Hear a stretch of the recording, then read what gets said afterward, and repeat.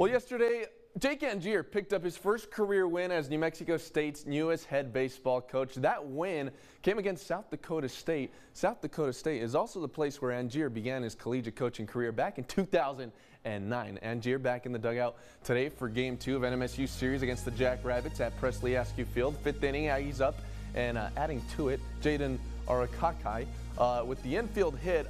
Tough play, but the Aggies get a run out of this one. Top of the sixth now, the Jackrabbits get a couple runs back. Reese Anderson bounces one through the right side to score a run. Bottom of the sixth, Aggies back with an answer. Las Cruces High School grad Steve Solorzano rips a double to left field. Mitch Namey scores. Aggies go on to get the 13-9 win, 2-0 under Angier to start the season out. They're back at the SKU tomorrow, 2 p.m. first pitch time.